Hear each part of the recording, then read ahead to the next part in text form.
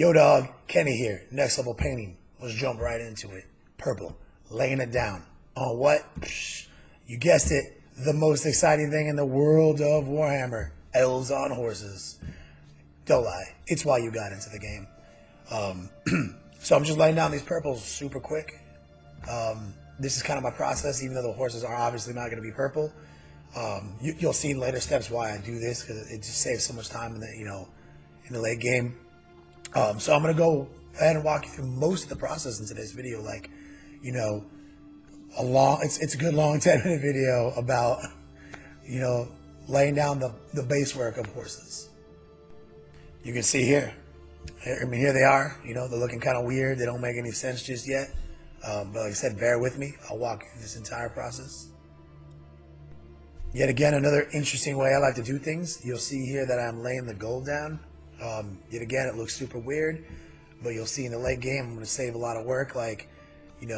This took me X amount of time. Later, when I start cleaning things up and wiping out the overspray, you'll see that this, 20 minutes saved 2 hours, with a paintbrush later in the end game. It's all about making the airbrush do work for you. You can own an airbrush, but if you don't use the airbrush appropriately, you're not going to really save any time. It is a tool. I say this all the time. So as you can see, here's the gold. The gold's coming down just nice. Super easy. Spotting it on. They're finally going to start looking like horses. I'm laying down a brown. Probably a burnt umber. I don't know. Browns. I got a lot of good browns in my arsenal. Laying down the dark brown first. But it's not as dark as it's going to be. I like to work kind of a dark mid-tone. So you can see here, I'm just laying it on, laying it on, laying it on. This is like the grind. This is the assembly line of the pro painting world. This is like a major skill you can definitely, put in your arsenal. No doubt, you just got to sit down there, get them all lined up, and just do the same thing over and over. And that repetition, be consistent. Same thing every time, just got to get in that rhythm. And as you can see, the rhythm has been preserved. In later videos, I'll talk more about the mechanical element, because I know a lot of people are probably asking questions like, well, my airbrush clogs up, this and that. Well, I'll cut out a lot of scenes of me adding, paint into the pot and me clearing the pot. At one point I will do a video on the mechanical elements of the airbrush, how to keep that airbrush pumping.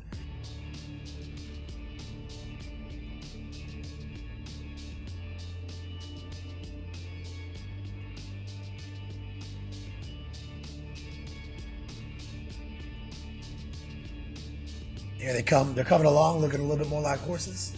I'm using a gray, like a standard army gray. It's kind of an interesting color, but I really like the way it interacts with a brown. Coming through, and I'm just finding the points. The legs, the noses, the tails, the manes, just popping that, blending it back into the brown. This is where you got to be real subtle, because you don't want it to speckle all over the place. And a little bit of water, a little bit of maintenance, just a little bit of paint in the pot. That goes a long way. And you can see they're starting to look a lot more like horses now.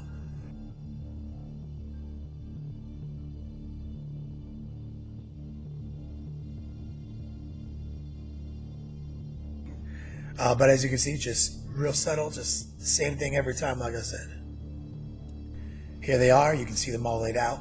Real easy what I've done here. Like I said, they're starting to come along looking like horses. You can see. Here's the detail work. This is where you got to get precise. This is a little bit of a slower process. Get your headphones on, jam your music out. This is where you just got to sit down and just get it done. I'm very precisely applying pure whites at the very tips of these gray points. The problem with white here is, I'll give you guys a little secret. It's white, no matter what, white has a bad habit of speckling. It's just because it literally is the brightest. It's the brightest color. It's gonna speckle. So what happens is paint builds up on the needle in the airbrush, and then as more paint comes out, it kind of disrupts the flow a little bit and it starts shooting it out everywhere. You just gotta take your time. I use a little toothbrush and I just kind of clean the needle every time I do a guy, so that way, it's ready to go to the next guy. Then clean it again.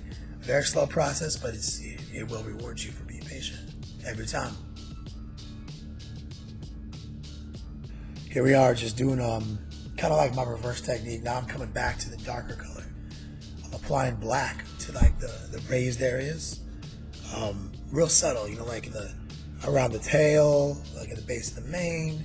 Some areas where it interacts with the straps, just kind of create that depth, but also that final transition for the horse. You know, you want it to look, you know, dynamic. You don't want it to be this one color, especially since we're leaning on this airbrush effect. You know, you gotta do the work. You gotta make it look transitioned. So it's not just about going from your color to the brightest. Sometimes I go back to a darker color later. I know a lot of guys don't do that, but it's next level. Here's what I was talking about before. Now I'm coming back with the same purple I started with, and I'm doing the details, wiping out all the overspray. I was careful this whole process to not completely destroy the purple. You're going to destroy some of it, but what you're left with is a purple that has a little brown on it. It's really easy to go wipe that out with the purple again. So it's, you know, this is one of those things I said 20 minutes saved me 2 hours. All the way back from step one. So this is one of my favorite techniques. It's a time saver. It looks really weird for a while, but it always works out. As you can see, they're looking fresh, you know, to speak for himself.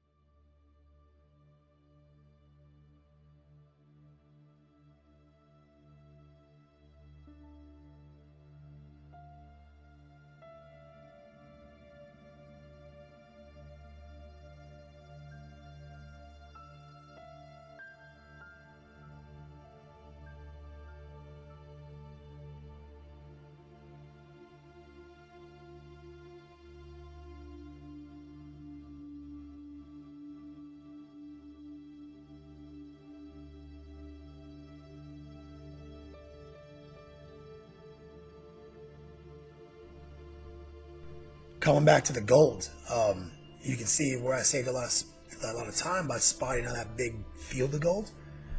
That saved the bulk of the gold. Now it's just about that precision detail coming around all those little spots. Yet again, another 20 minutes of work, saving 2 hours in the back end, having to paint that big old area. I like for golds, I like to use these Vallejo air golds. They go on so easy, man. Like, they are the sickest, smoothest, metals. I don't use them for everything, but I'll use them for gold all day, man. It's, as you can see, I mean, they're looking bright, looking fresh. You can't argue with the results. And here they are, just looking dope. I mean, for some people, this is done. I mean, this is a tabletop standard for some people. Obviously, this next level painting, we're going to take it up a notch. Now I'm coming in with the airbrush again. This is one of my favorite tricks. I'm going to take that same purple. I'm going to mix it up with a brighter color, like a magenta. I'm going to come in and start spotting on the highlights. This is one of those easy ways to just use that airbrush, take it to another level. Like, I'm trying to, marry quantity and quality together. So I have to do a lot of these models to a quality that is beyond tabletop standard. But I can't just sit there and just wet blend every surface. Like, that's it literally impossible to succeed with, in the production world. You can see like how good it's starting to look. Like, after I do the magenta, I'm going to come in with a little bit of pink, and then finally a little bit of white mixed in with the pink. I try to stay away from a pure white just because, like, too much speckling. I don't like the unnatural look that it has. But ultimately, who cares?